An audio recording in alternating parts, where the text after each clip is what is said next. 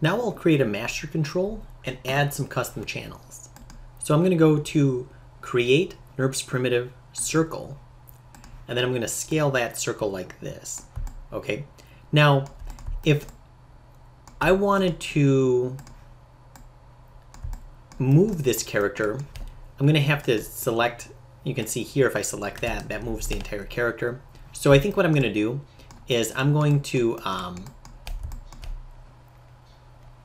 take that, and then I'm going to parent it to the NURBS circle. So I'm going to take this reference, select this, and press P as in parent.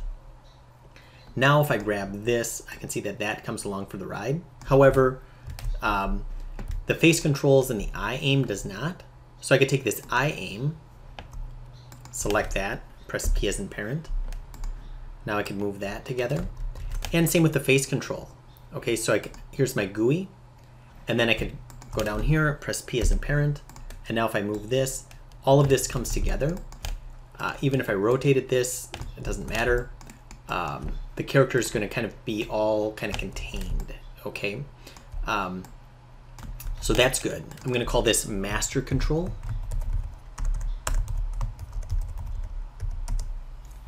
And in here, okay, so now maybe I'm going to go modify.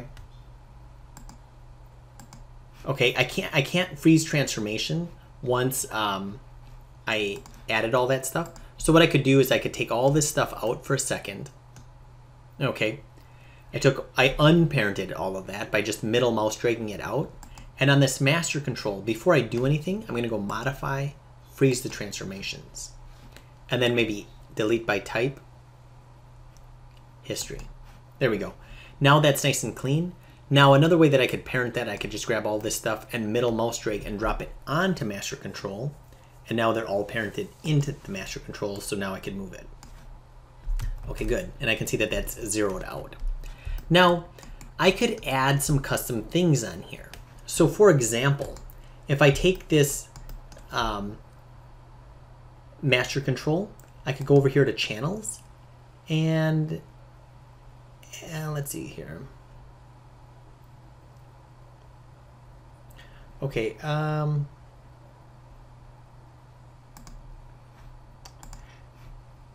just trying to think about where I want that. Yeah, so I feel like on the next lesson, I'll go ahead and add the channels in here.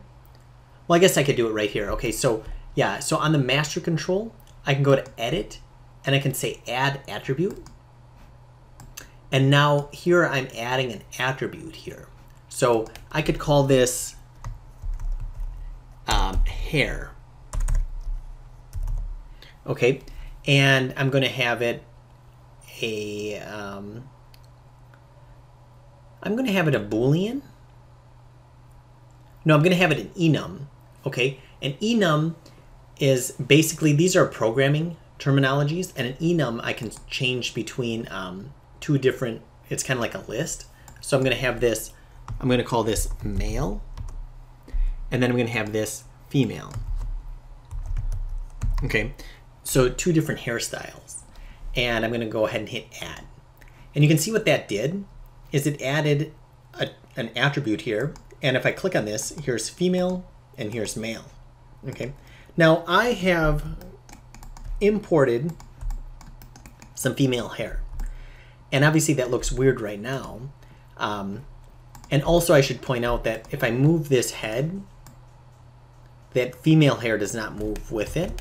So I'm going to select the female hair, and I will shift select that joint and press P. There we go. Now that hair moves along for the ride. Okay. Obviously it looks weird if they're both on there at the same time. That doesn't make any sense. So here's what I'm going to do. I'm going to set a driven key for this. So I'm going to go up here to key, set driven key, and on the set, I'm going to go to the options, and I'm going to have this master control be my driver. Load driver, master control, and I'm going to choose hair. Okay, then what is that going to drive? I'm going to drive this hair, load driven, but what on the hair? I'm going to drive the visibility. Okay, so when master control hair, when master control hair is set to male, the hair visibility is going to be set to 1 or going to be set to on, and I can see there that looks good. Key. Okay, so hair, there we go, key. Now if I go to the master control and if I set this to female, I want this hair visibility to be set to 0. Key. Okay, so now once again, if I go back to the master control and set this to male, there it is. If I set it to female, it's like that.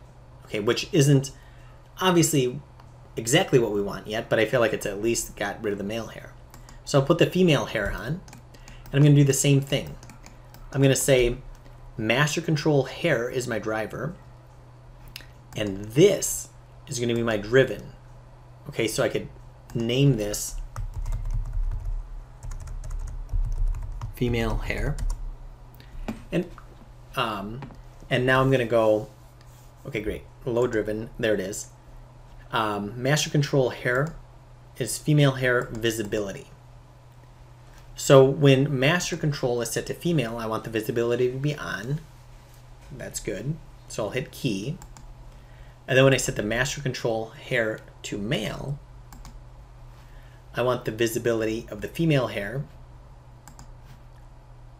to be set to 0. And now I'll key that. Okay, great. So now, once again, if I go back here, you can see that I've got where I can change this out. That's pretty cool. Okay, I could also do things like get clever with it and maybe like change the visibility of the GUI, for example. You can see here's GUI, and I could turn that on or off. So maybe I'll do this. I'll select the master control. I'll go to edit, and I'll go to add attributes, and I'll call this face controls. And I'll have that, maybe I'll have this a Boolean now instead. And I'll click OK. And now you can see Boolean is going to be either on or off. So what I could do is I'm going to select the master control, load driver, there's face controls. I'm going to select the GUI group and go to load driven, and I'm going to key the visibility. So visibility. So if I select the master control, face control, when this is set to on, I could type in on there or press 1. The visibility of the GUI is going to be on, so I'm going to key that. If I set the master control, if I set this to off, I could type in off or press 0.